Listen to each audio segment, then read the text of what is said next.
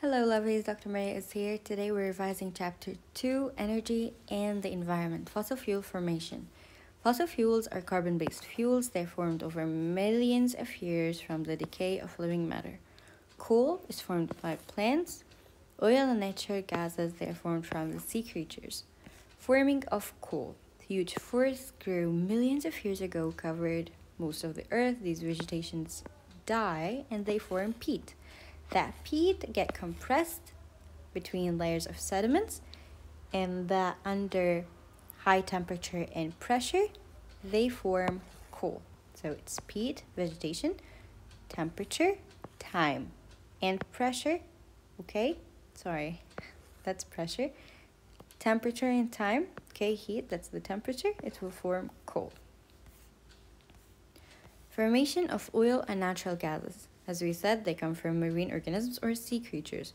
Small plants and animals, they die and fall at the bottom of the sea. Their remains are covered by sediments. So the main thing you're going to see here, your main keywords are sediments, layers, pressure, and temperature over millions of years. These are the same thing. The only difference you're going to say about the oil, natural gas, and coal is that coals are derived from dead plants, while oil and natural gas from marine or aquatic organisms. Sediments start forming layers. They start to change into sandstone under high temperature and pressure.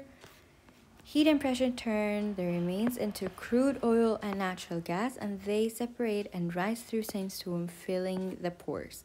The rock above oil and gas is impervious, non-porous. Okay, so they get trapped underneath them. Energy resources and the generation of electricity. The demand of energy is increasing worldwide due to increase in population size, industrialization, urbanization, and improvement of living standards. What are the non-renewable and renewable? Non-renewable are limited, like fossil fuels, like natural gas, and these things. Renewable are unlimited, like tidal, wave, wind, solar powers. So non-renewable, like fossil fuels and nuclear gas, they are limited and they take millions of years to be replenished. While renewable, like geothermal, hydroelectric, tidal, wave, wind, solar, biofuels, they all can be used over and over again and they can be replenished. Okay, what is the positive impact, or what is something that's good about non-renewable? They can be used during any time, while renewable can be used at any time. Like the solar powers, they're only available in the morning due to the sun. Nuclear fuels last for centuries and are a good replacement for fossil fuels. However, they are limited. Biofuels may become limited, but can be renewed by replacing the cut down trees with new ones, obtaining the bioethanol and wood. Biogas can be obtained by recycling waste products. How energy sources are used to generate electricity. We need a turbine, a generator. A turbine that rotates, okay, either by gas, steam, or air, and it's connected to the generator. And the generator is the machine that converts that mechanical energy into electrical one. Fossil fuels and biofuels. They produce massive amount of energies during combustion, burning. They're used to heat water and convert them into steam. And that steam will rotate the turbines, and the turbines are connected to the generator, and that generator will convert the mechanical to electrical energy. Nuclear powers. Uranium, a radioactive element, releases huge amount of energy when nuclear fission, the splitting of an atoms. This energy is used to heat water, produce steam, rotate the turbines, connect it to the generator, and generate electricity. Geothermal. Cold water is pumped under high pressure into the layer of hot rocks. The hot rocks heat them, and the hot water will be turned to steam, and the steam again will turn the turbine, and the turbine will be connected to the generator. And again, wind power. Wind turbines have shafts, or the blades, that rotate due to wind. The gearbox maximizes the rotation of the shaft, brakes slow down or stops the rotor in very windy conditions, preventing damage to the blades. As the turbine rotates, the generator produces electricity. Solar ones use the solar panels in order to generate electricity. Tidal power uses the natural rise and fall in the level of water in the area. When the level drops, water is held back Bi-tidal barrage. That's a small dam. Wave power also uses turbine generator. It uses smaller differences in water levels that are caused by wind. Hydroelectric uses a dam, okay, where water here at the reservoir, they got a small gate that opens it.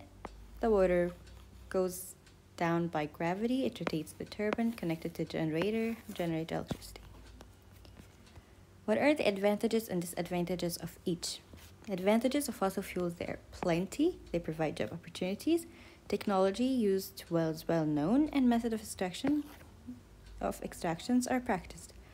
Disadvantages: carbon dioxide and greenhouse gases will cause pollution, will cause global warming, damages of local areas, limited supply, and they are non-renewable resources. Or it's a type of non-renewable resource. Biofuel, it's renewable, growing plants, uses carbon dioxide, so it's good. And there are plenty. However, carbon dioxide and toxic gases are released when they're burned.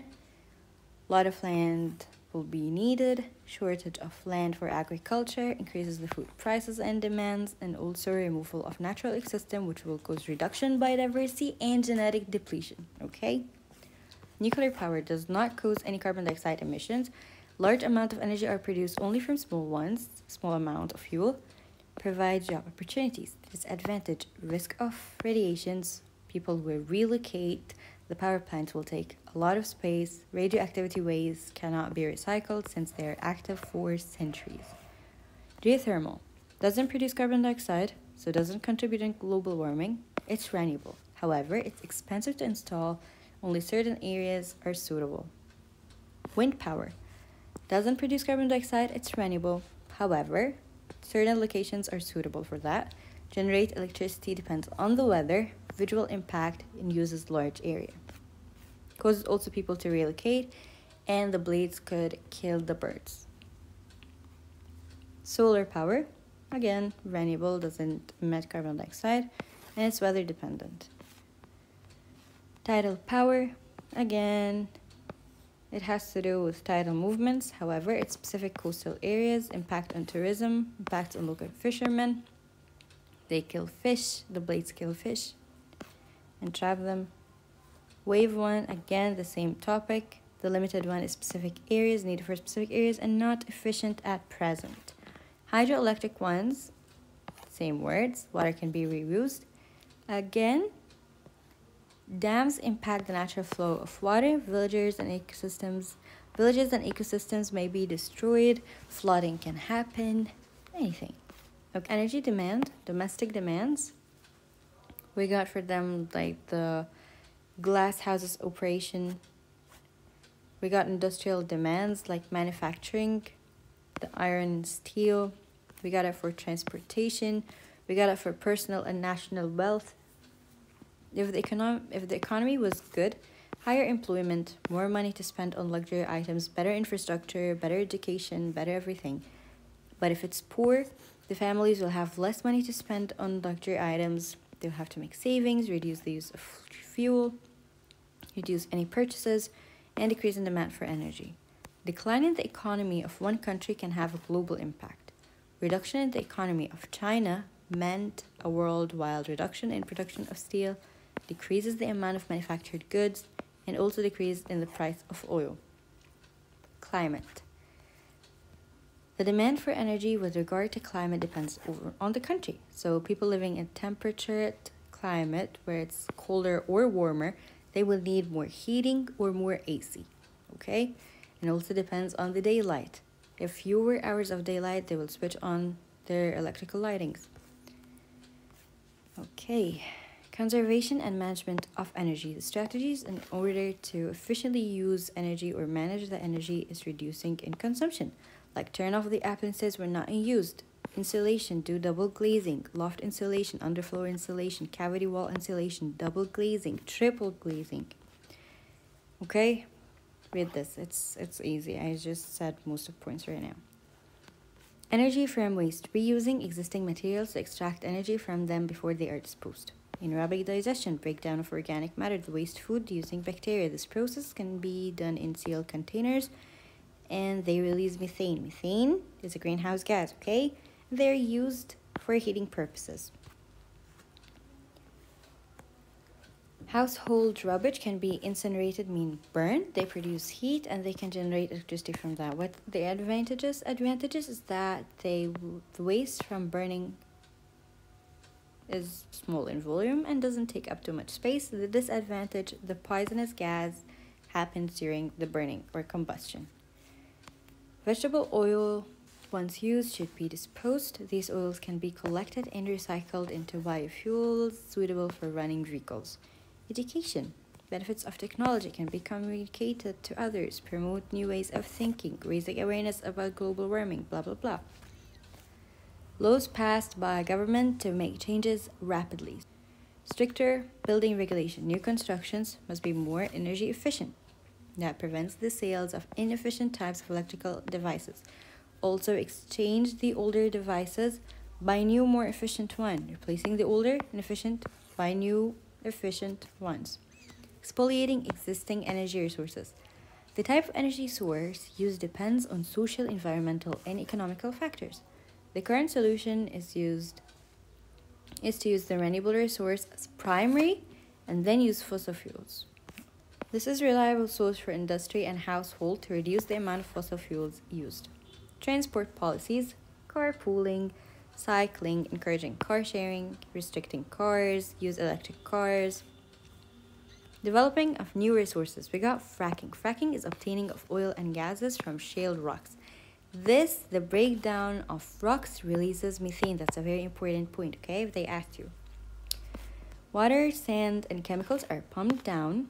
The purpose of that, the water is easy to handle at high pressure, chemicals to stop the blockage of pipes, and sand to keep the cracks of the rocks open.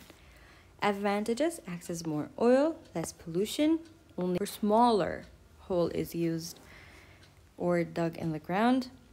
However, that hole will cause earthquakes, earth tremors, noise pollution, water pollution because of the chemicals can leak, chemicals and toxins, relocation of people, anything that will make sense. Okay, next we got the impact of oil pollution. Oil pollution, offshore oil extractions and the leakage from rigs. You have to know what causes oil spills, okay? So they can be leaked from rigs, from pipeworks, or from oil tankers, from ships, okay? Effects of oil spills on the habitat. Phytoplankton is going to block sunlight from them, so they cannot photosynthesize. The fish, due to shortage in phytoplankton, they're going to die because there's no oxygen and no food. The birds, they're going to ingest it, and that's toxic for them. It's gonna cover their wings or feathers, will prevent them to fly, and further they can cause them to die. Mammals, food sources are depleted. The mammals may also swallow that toxic oil. Coating oil will affect their skin. Reefs, like coral reefs, complete devastation in the reefs due to the lack of oxygen. Beaches, the oil will coat the rocks. Animals will be affected, and also tourism. Management of oil pollution. We got MARPOL. It's like international law that prevent pollution from ships. Regulation of MARPOL supervise the transport of oil. All tankers must be certified double-hulled. The tanker designed to be double-hulled tankers. Okay, so that they can reduce oil spillage from them. Minimizing the impact of oil spills. We got floating booms. They are floating barriers that prevent the oil from spreading further. Detergent sprays break down the large oil spills into smaller ones so they can be easily removed. Skimmers, they clean the water using a material that oil easily attaches to. Okay, so the skimmer is dragged and that cleans the water. And yeah, okay. And that was it, everyone. That's chapter 2 revision and the last video in this revision series. I hope it was enough for you, and I hope it was sufficient and I mentioned every single point you need to know. If you have any doubts, please feel free to reach out to me on my Telegram, link in description. And thank you all for watching.